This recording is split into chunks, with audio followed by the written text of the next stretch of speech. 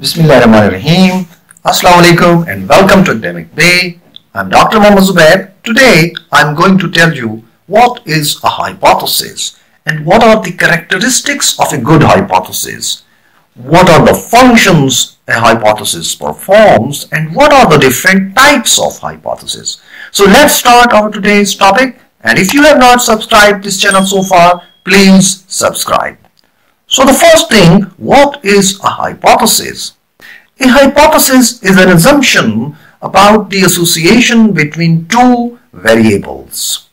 It is an assumption which is based on some evidence.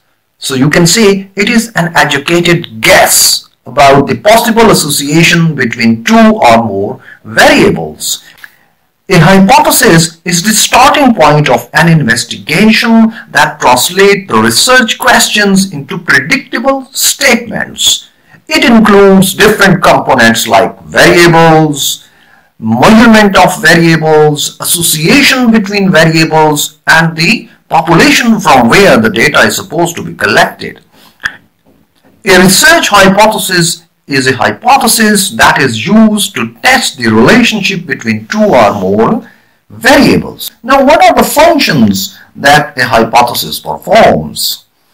A hypothesis is the starting point of any research.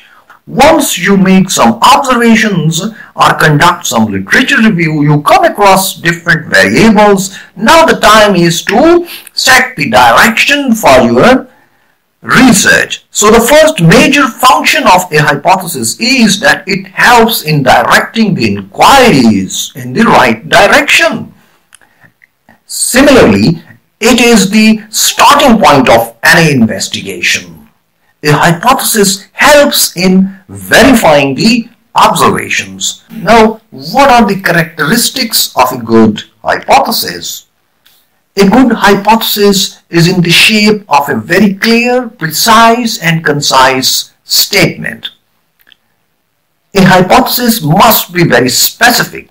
It should be specific enough to enable the researcher to test the association between the mentioned variables. However, it must have a scope for conducting more tests. If the hypothesis is a relational hypothesis, then it should be stating the association between variables.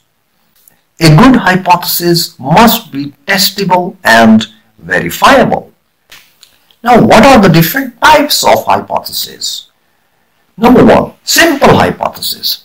A simple hypothesis shows the association between one independent and one dependent variable.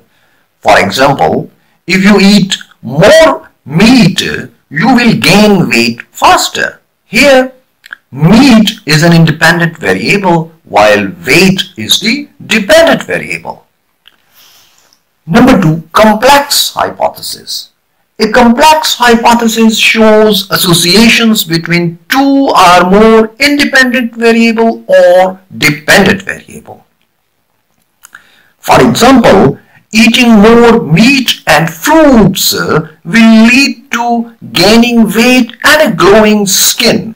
In this case, there are two independent variables and two dependent variables. Number three, null hypothesis.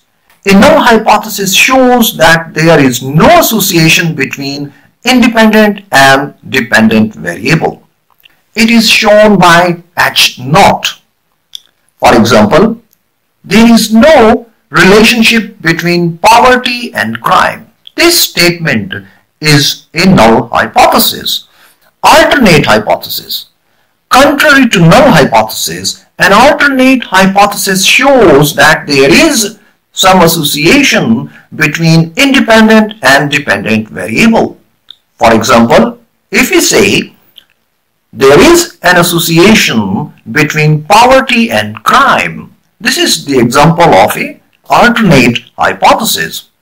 However, the alternate hypothesis does not show the direction of association. Therefore, according to the requirement of research, you may use a directional hypothesis. A directional hypothesis not just shows that there is an association between two variables, but it also shows the direction of hypothesis. For example, poverty leads to crime. Poverty increases crime. In this case, poverty is an independent variable while crime is a dependent variable, and the statement or the hypothesis shows that increase in poverty will result in increase in crime. So we can say directional hypothesis also shows cause and effect relationships. A non-directional hypothesis is used when there is no theory involved in research. It is a statement that a relationship exists between two variables without predicting the exact nature or direction of the relationship.